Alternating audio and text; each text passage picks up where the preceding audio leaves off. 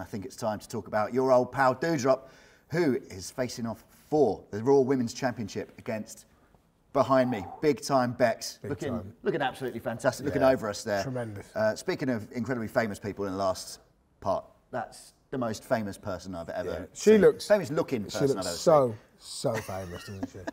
Since she's come back, like, her and Seth as well, like, we kind of ripped into Seth a little bit, you know, over the course of the last 18 months about the drip. But I think the drip is real now.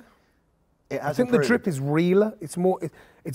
It's just it's evolved. Yeah. That's what we say. That's what I'm trying to say. He's gone from online fast fashion to possibly unethical fast fashion to a tailor. Catwalk, bespoke tailoring. Yeah. He looks absolutely incredible at the minute. He's got some fantastic coats. I'm very envious of his coat collection. I can't lie. I'm a big fan of a good coat. Let's move on to Doudrop then. You know her very, very well from her time on the Independents as well as here at NXT UK, of course, from within the BT Sports Studios. I think it was only a year, maybe a year and a half ago, she was in literally this room. In front of nobody. Wild. Right? And now 40, 50,000 fans at the Royal Rumble. Yeah, you're right, man. Like, what, last year, I'm pretty sure there was the Falls Count Anywhere match with her and Kaylee Ray that, you know, nearly knocked the building down, and it was just absolutely insane. And like you say, to go from the empty arena matches there to 30, 40, 50, 60,000 people maybe at the Royal Rumble for the Women's Championship against Becky Lynch. I mean, that is just so cool. Yeah. It's such a massive spot as well, because we spoke about it being the event that probably brings in the most casual eyes, that everybody understands. And then to be associated with Becky Lynch, who's top of the bill, who's made herself infinitely mainstream. Yeah, top of the bill. I mean, Roman said it best, didn't he, when he was talking to Seth Rollins last week, or what it was, when he said if he wanted to main event the Royal Rumble against a megastar, he'd have chosen Seth's wife. But that's what Doudrop's doing. She's main eventing the Royal Rumble against a megastar. And I think, you know, what an incredible story that is for our brand, for British professional wrestling, for the Scottish fans, all you know, that are going to be tuning into this.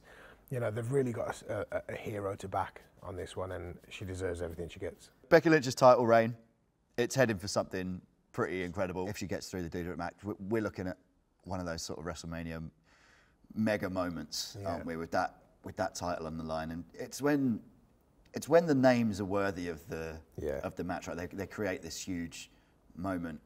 I think we are heading towards a number of those with Becky Lynch. She's just been on a roll. It's like you said, the look and everything just keeps evolving into this like real megastar. And I don't know, what do you think? Her versus Charlotte WrestleMania, does it look like it may be going that way? Can Doudrop, you know, be the thorn in the side, the bump in the road? I think it's got to the point, I think we've seen it with Roman, and we'll talk about Roman and Seth in a minute, where it's almost any match you make, you think, oh yeah. Exactly. And what a story for Doudrop to go to WrestleMania.